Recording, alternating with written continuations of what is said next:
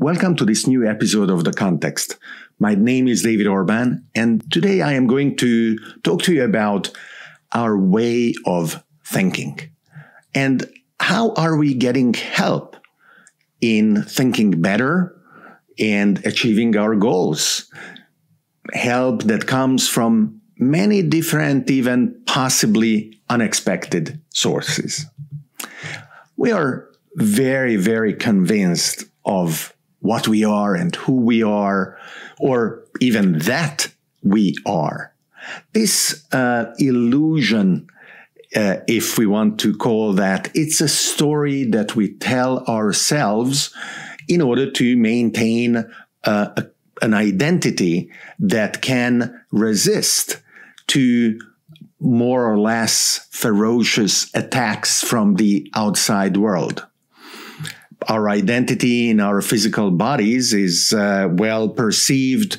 The boundaries of our physical bodies, represented by our skin,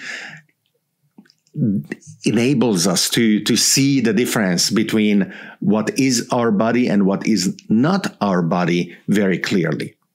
But even there, we are living under the illusion that this difference is very abrupt, and it is actually possible to say that what is inside our bodies is us and what is outside of our bodies is not us. However, we know that is not the case.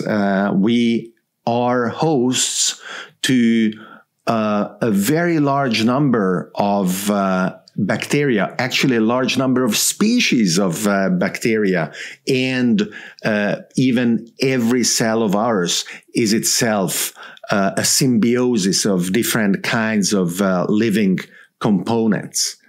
The bacteria that are part of our bodies help us in most cases.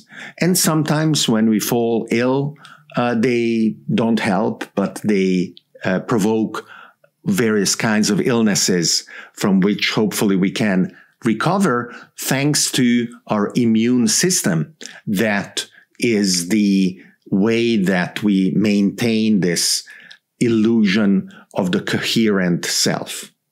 So could it be the case that the way that we think, our consciousness itself, is made of parts that are not only contained in our cranium, not only contained in our brain, parts that most of the time are useful, sometimes they are harmful. And of course, as we understand that, we can try and support the beneficial parts and keep the harmful parts under control. The ancient Greeks thought that thinking happened in the heart. Anatomy, since then, was able to establish that indeed a lot, maybe most of our thinking happens instead in our brain.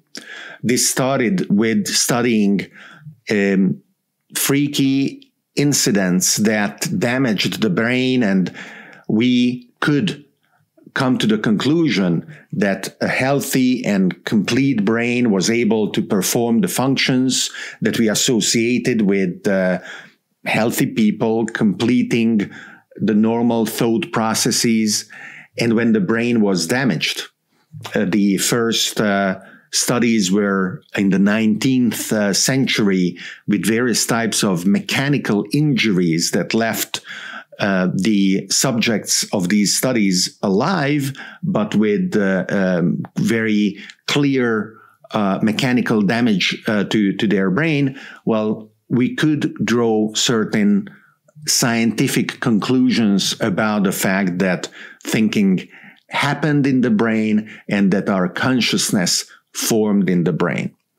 As it happens, we jumped ahead and kind of concluded that there was little more to understand.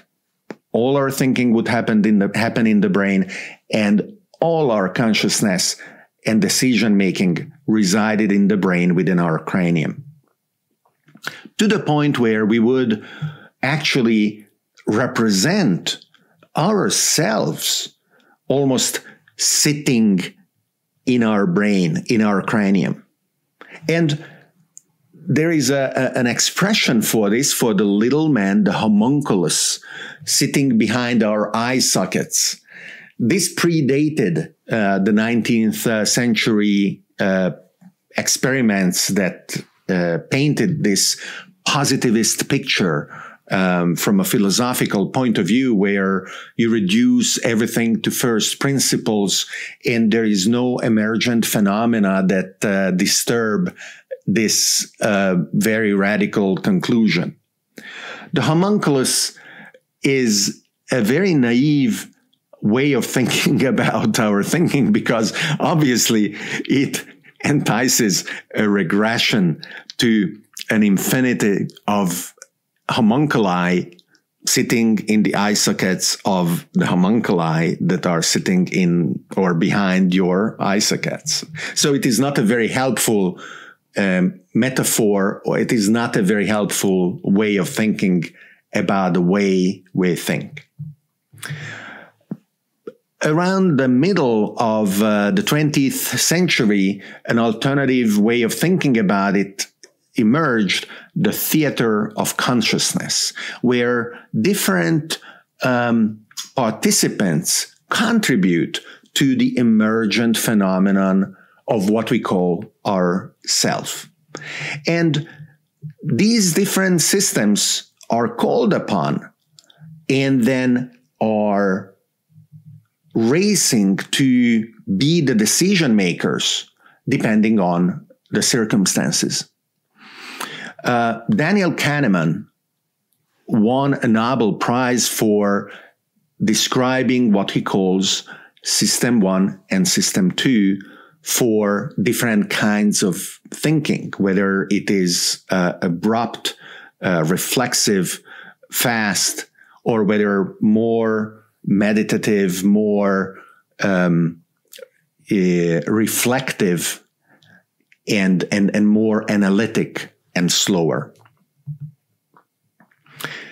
And we are trying to, of course, not only understand how these systems interact and how these systems work together, we are also trying to deeply understand what we are, who we are, what are our responsibilities for things that we already did, or what are our aims and abilities and opportunities for things that we want to do. Linking back to as basic philosophical assumptions as the existence of free will, which you don't very much find in physics. So a radical positivist materialistic thinking has a hard time understanding at what point this component becomes part of what we are and how we do the things that we do. And if it becomes part of our lives, where does free will actually come from? I want to give you now, as I usually do in the various episodes of The Context, examples of what I am talking about so that you can understand that this is something rather concrete, not abstract, and draw your own conclusions of how to apply it in your own personal life or business life, or how you think about the way that we grow our societies, we organize whether a workplace or a village or a city or a nation, and how we apply different technologies in what we do.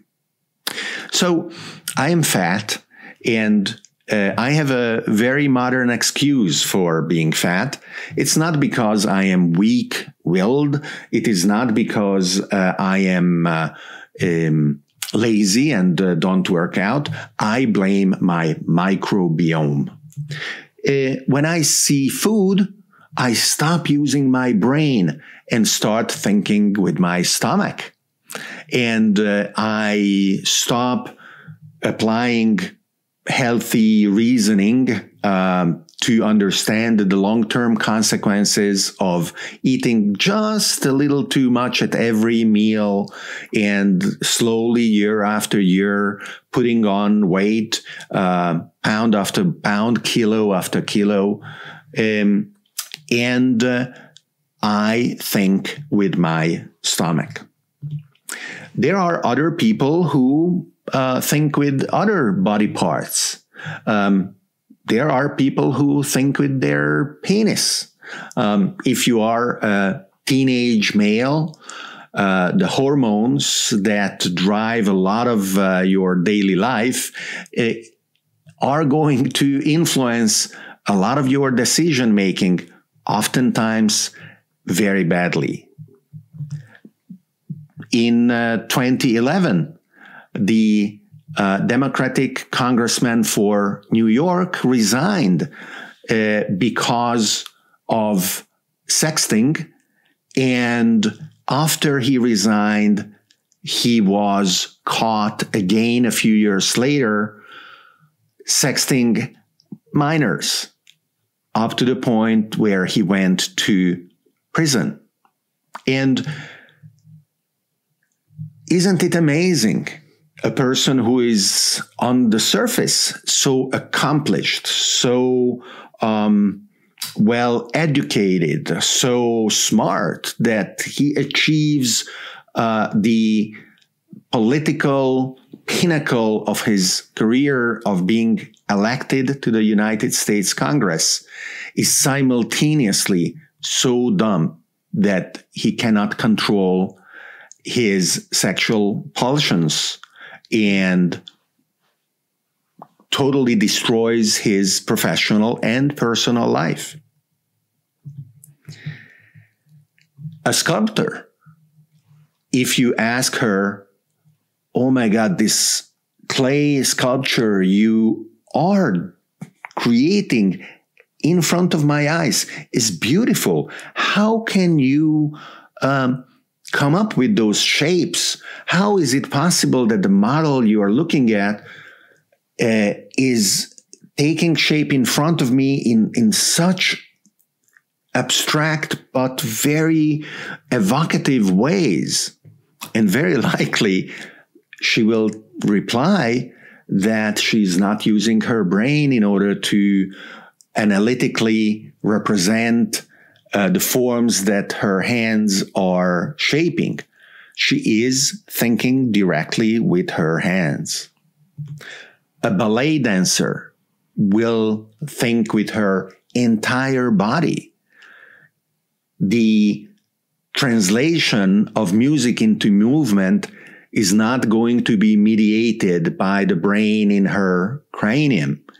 It is going to be represented by her muscles and her tendons and her years and years of training that enables her to do what she does. So through these examples, you understand that what we use for thinking, it is much more than not what is inside our skulls. But does it stop with our physical bodies? There is a thing called proprioception. It is our ability, for example, to know where our hands are, where our legs are, and when our circulation is constricted for some time, we lose proprioception.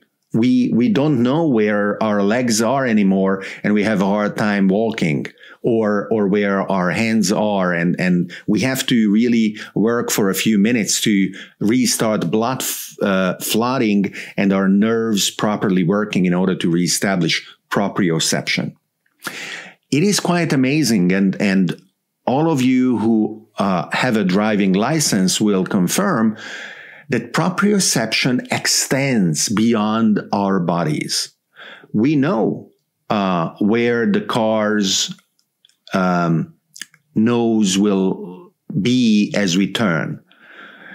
A bus driver's proprioception will encompass the entire huge metal box that is being driven around, and a pilot will know where the wings of the airplane are as it flies and as it turns.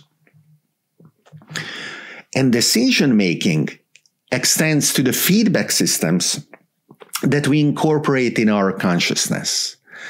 As we brake the car, as we yaw the airplane, we take into account the mechanisms through which we feed back the sensor information and integrate a perception of the self that incorporates these other systems. Our environment shapes how we think and who we are.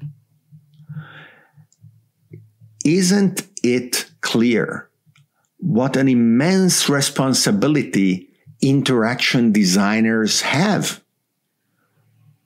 Because whether we are talking about a kitchen that is ergonomic, or an assembly line that doesn't lead to accidents because the strains on the backs of the workers are minimized, or whether we are talking about an app that is used by hundreds of millions of people, the people who are designing, implementing, observing, and upgrading, making ever better performing these environments, are shaping the behavior, the proprioception, the thinking, and ultimately the consciousness and the perception of the self of everybody.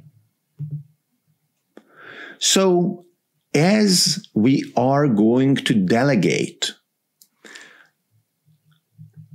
the collection and the filtering of information into layers of abstraction that we can manage to artificial intelligence systems.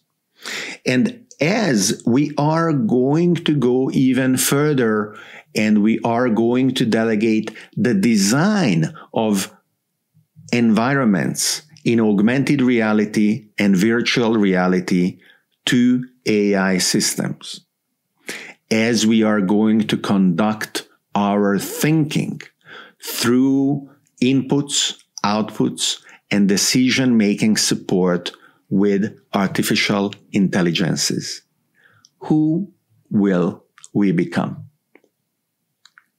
Thank you for watching this latest episode of The Context. I really enjoy recording these on a weekly basis, and I am very grateful for those who support this work. The symbolic sum of $5, or actually the amount that you decide on Patreon, is an expression of your feedback, your gratitude, and of you being in a community with me of people who want to understand where our world is, where our world is heading, how technology shapes our reality, and how a humanity constantly evolving can thrive in the coming years. And so I am going to keep recording these with your help, and I'm looking forward to have you in the next episode of The Context.